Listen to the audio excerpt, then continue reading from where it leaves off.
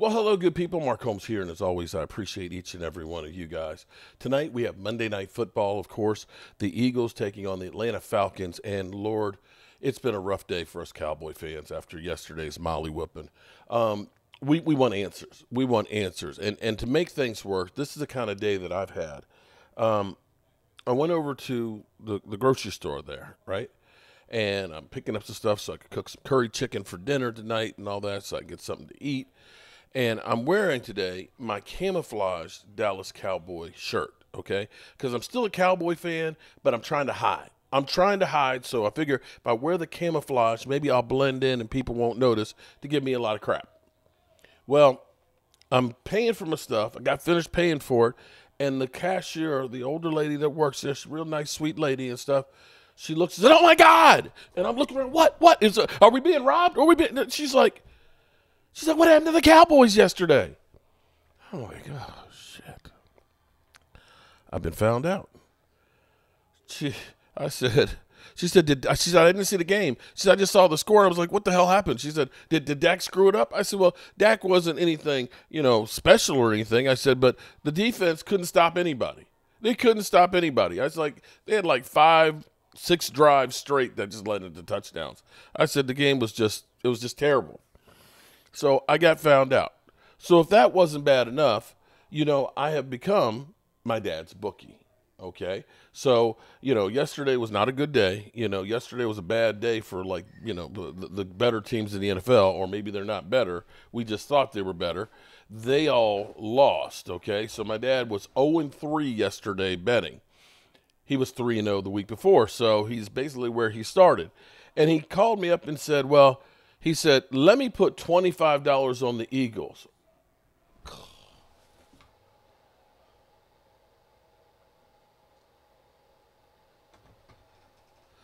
I'm like, Dad, I can't. I said, I can't. I said, I know I'm your bookie now with Bet US. I know I'm your bookie right now. I said, but I can't root for you. But he said, he said, how about I take the under then? I'll take the under. But I said, no, you know what? I said, I can root for the Eagles to lose, but root for them to cover. So that's my plausible deniability that I can have with that. So if you are into gambling or want to try, and I tell you, it's great because, every time there's a football game, I'm talking to my dad. So that's a great thing. Definitely check out Bet US, where right now, if you use the promo code YouTube150, you can get a bonus 150% matching up to $2,000. So hit Bet US today. So that's where we are with the day that I had, and we've got the Eagles coming up in a couple of hours, so we'll be live streaming that tonight. But we as Cowboy fans, after being mollywopped, being embarrassed, want answers. We want answers to what the hell happened. Now, to his credit, I'm going to say Micah Parsons, he's a stand-up guy. Because Micah Parsons, he's got his podcast. See, if you're going to talk the talk, you got to walk the walk.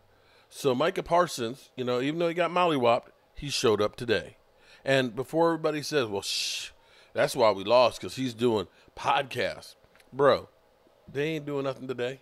They're not working out. What you going to do for this hour of getting a foot put in you? If anything, I will say that people commenting to him and telling him y'all sucked is probably a good thing at this point, because you don't need to have any illusions that it's okay. No, Cowboy fans want a pound of flesh. So let's listen to Micah Parsons here in his own words about what happened. My biggest takeaways from that game. Takeaways. The effort was not there. No kidding. It doesn't matter who plays well, who didn't play well. The effort by all 11 wasn't there. The basic fundamentals of the game of football was not there. And, at the end of the day, you have a standard of who you are during training camp and throughout this process to get you ready for the season.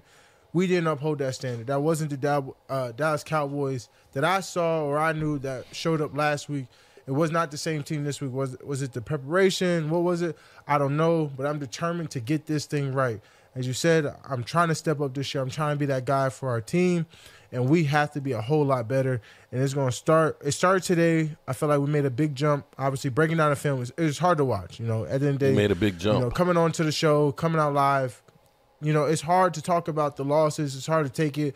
But anyway, we got to take this loss and learn from it, right? It's early in the season. It's kind of reminders to the Broncos a couple years ago, Arizona last year. But the championship's not won right now. We got a whole lot of time to get this together. We got a whole lot of time to keep getting better. And this is going to be a big week to kind of get better. We're going to get more into Baltimore down the line. But, but for right now, let's just focus on Cowboys. The fans have a lot of questions. What was the difference between this week and last week? Honestly, to my standard and level, I wouldn't say there's a big drop-off. But, I don't know if it was just an earlier game or, but, we weren't flying to the ball the same way. We weren't striking blocks the same way. We weren't playing complementary football. And I keep telling you guys, complementary football is so big in the NFL. Special teams has to be clicking. Offense has to be clicking. Defense has to be clicking. And we just weren't clicking defensively. I thought Dak played a really good game. And we did not help our quarterback. Okay. So, yeah.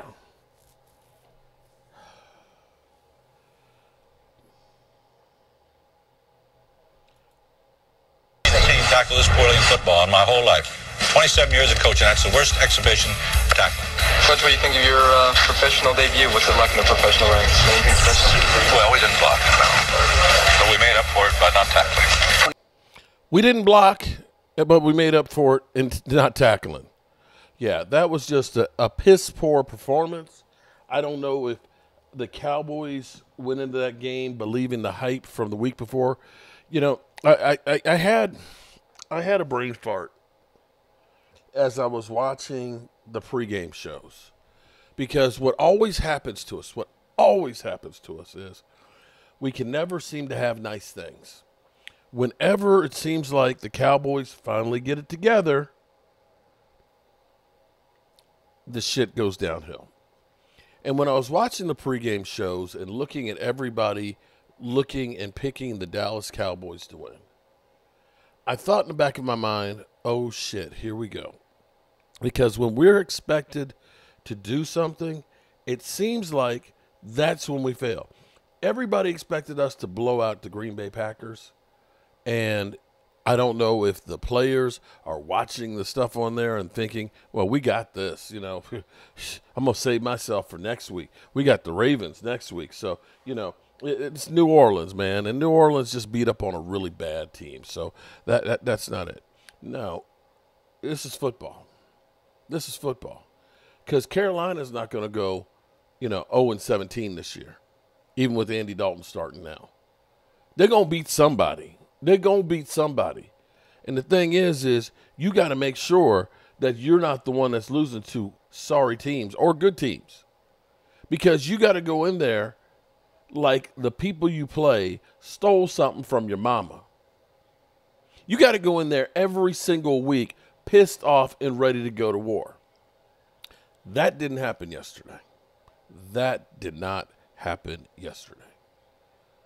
But here's the good thing. You got 17 opportunities to prove that you're one of the ones that deserve the right to try and get a Super Bowl. They've used 2 of them up. You got 15 more opportunities. There you go. See you guys at 8 o'clock. Peace out.